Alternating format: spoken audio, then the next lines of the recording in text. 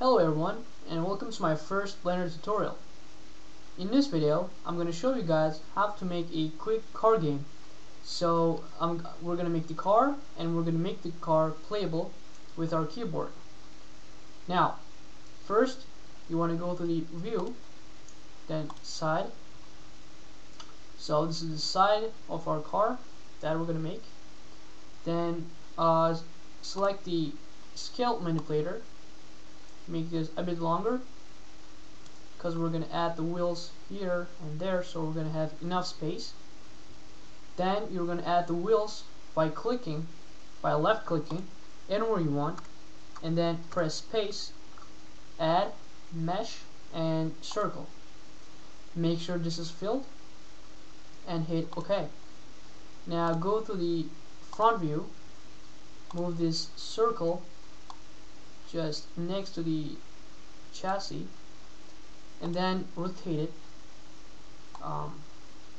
to the vertical position. Okay, it doesn't have to be really perfect, so yeah. Once you've done that, then just move the wheel anywhere you want. Go to the side wheel again, and you can scale it like by pressing the S. Okay. Yeah, this is okay. So I'm just gonna leave it like that. Now you want to add a more realistic look to your wheels. So first press Tab, then press E to extrude, and then press Region to add a wideness to your wheel. Okay, so about this is enough. Once you've done that, go to the object mode, and then move your wheel just next to the chassis that I just made. Now I'm gonna place it. Okay, so after you've done your first wheel, we're gonna make it 3 more. Okay, but now we're gonna duplicate the first one to the others. Okay, so to do that, hold Shift, but make sure you have selected your wheel first.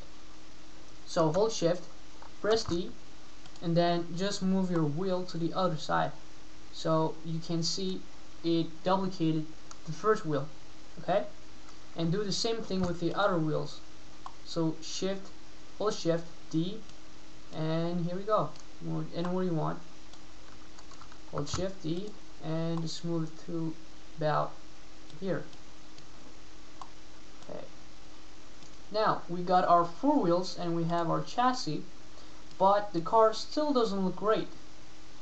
So to make it look better, just select your chassis and go to the Add modifier at the bottom here. Click on that and go to Subsurf. Now as you can see, the chassis looks a lot better now. It looks more detailed and looks a lot better. Once you've done that, just move the wheels again next to the chassis of the car, like that. Okay.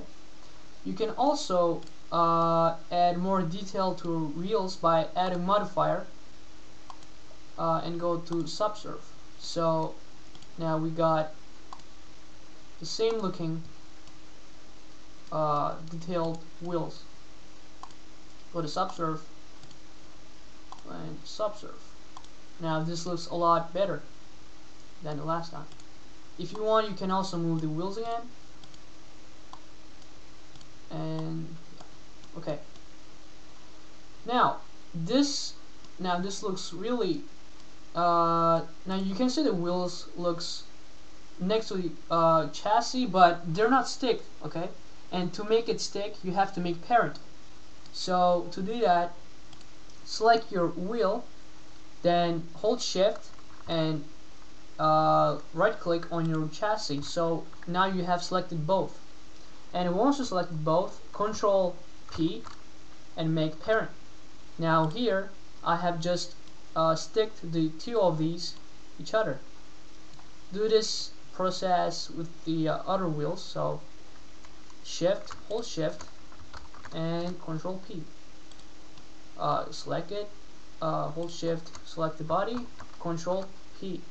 Do the same thing with the last one, and yeah. So now you can see their stick now. We had no problems. So now when I'm gonna move my car, you're gonna see the wheels will come with the car. So they're not gonna stay there.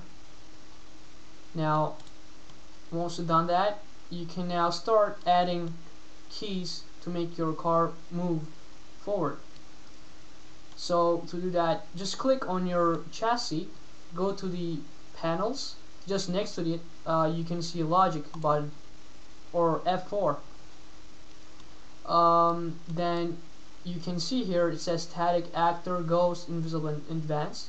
Leave this on static, okay, because if you select rigid body it makes a lot of problems. So make sure this is on static, okay.